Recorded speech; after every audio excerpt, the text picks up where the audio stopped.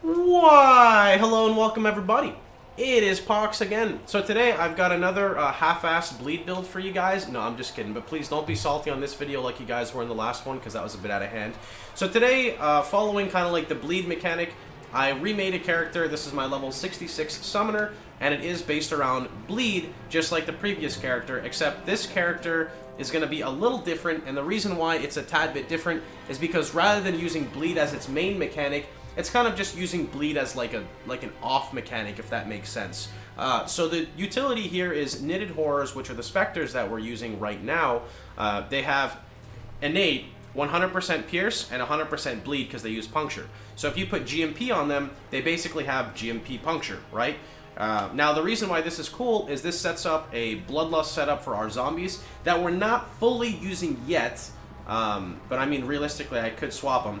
But ideally, I might use like a Zergl's Crank, and the Zergl's Crank would allow me to use 2 6-links, so I could use a 6-link for my zombies and a 6-link for my specters. I'd get 100 ES, which is not too much, but it's something. And I could also hit block cap if I use Bone Offering, which would be good defensively for myself and for my minions, which is something that's really, really cool, and I cannot wait to actually test out. So, with that being said, I want to go ahead and jump in and show you guys a little bit of some content clearing in some T3 maps. Nothing really too special or anything, but let me go ahead and show you guys an example here. We got a nice little Vol Pyramid map of Bloodlines, which I actually cannot run here because it's beta and the shit's broken. So, alright, let's just put it in map device. Okay.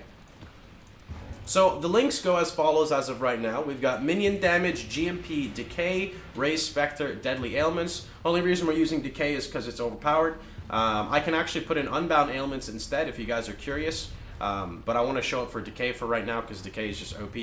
And then in my specters, or sorry, my zombies, we're using minion damage, brutality, melee physical, raise zombie, and I'm just running clarity, discipline, and temporal chains on Blasphemy right now. Ideally, I'd run Vulnerability as well, but I don't really need the damage. It's kind of like a little bit of what the tree looks like. We will be transitioning to CI soon. I have a new shield waiting for me, which would bump me up to about 5,000 energy shield. When I hit about 5k, I will most likely spec into CI. And I do have Zealot's Oath, so I'll spec into a little bit of regen. I've got regen here. I'm going to pick up some regen here. I'm also going to go ahead and redo this intel point, come here, connect through life and energy shield, and then I can grab growth and decay as well. So I don't have any Vol skill set up, so nothing really too crazy there. So here you guys go.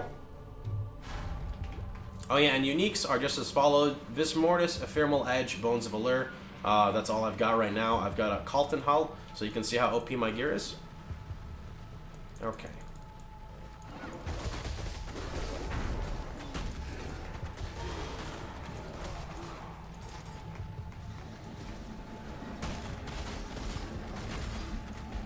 So the Spectres don't really do too much single target, but like I said, they allow a really good setup for my zombies.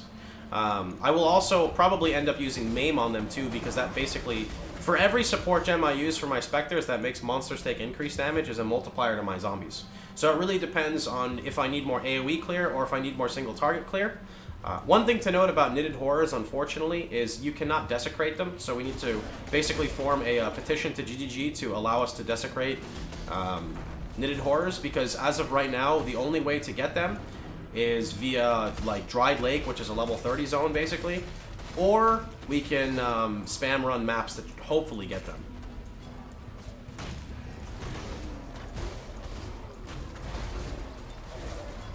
You know, I am getting destroyed by chaos damage here. What's my chaos res? Minus 60? How many deaths do we have? Build is confirmed hardcore viable, mapping with 1k HP, minus 60 chaos res.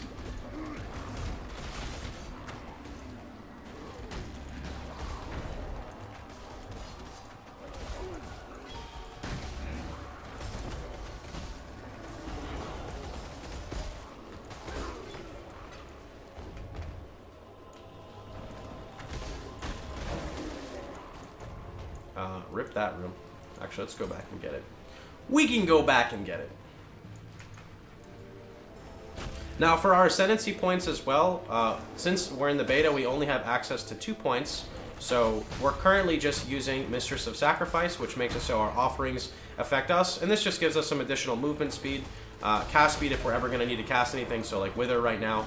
And yeah, that's pretty much about it. I also went and spec'd into Commander of Darkness, which gives a little boost because I'm running Clarity and Discipline, so that ends up giving my minions like 20% increased damage along with 10% attack and cast speed, and just a little bit of all resist, which is nice. So I'm going to go ahead and swap out Decay for Unbound Ailments. Now, I'm pretty sure it's better for me to use like Maim and or like Brutality and some other stuff, but I don't want to re-chrome my gear. So I can show you guys a little bit of how much damage they do right now. You can tell it's significantly weaker without the Decay. But with a 6-link, and being able to spec in some more minion damage, hopefully it's enough to just clear like basic mobs, because that would be the goal. It's something. It's not nearly as much, but these are not optimal support gems right now for them. Okay. Okay, Constructs, let's relax. But I'm gonna put Decay back in because I kind of need Decay right now on budget shit gear. I'm really curious to see what they're gonna do with Decay though, because as it stands, it's just so insane that even in like a 1-link, it does so much damage. I also decided to void out Melee Splash on my minions, on my zombies, because I'm using 2 jewels, which are called Violent Dead. And by doing that, they pretty much slam constantly, and as they slam, well, it's an AoE, so you don't really need to put in Melee Splash. I don't know how I feel about this yet, because I'm thinking I might go ahead and test out and use I forgot what it's called for the Spectres. There's like a Spirit Eater, or Soul Eater for Spectres. But since I have 4 Spectres, I don't know if I want to do that. We'll see. Still a lot of testing to be done with the character.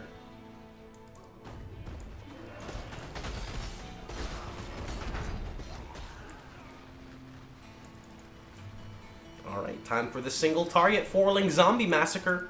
What do we got here?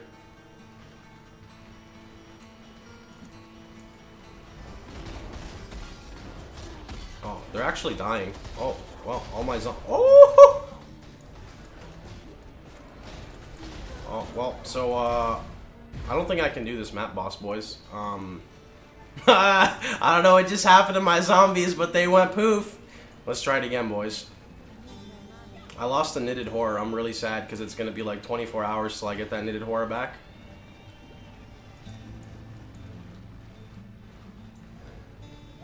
Alright, let's go back. Sway. Get them, boys! Zombies! Do deeps! I need you to do deeps! Uh-oh.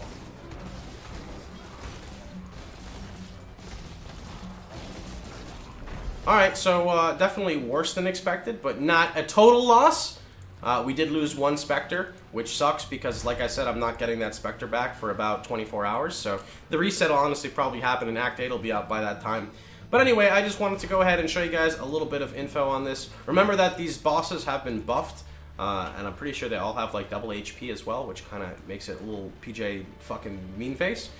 But that's pretty much about it, like I said. So I hope you guys had a wonderful time. Hope you guys enjoyed yourself.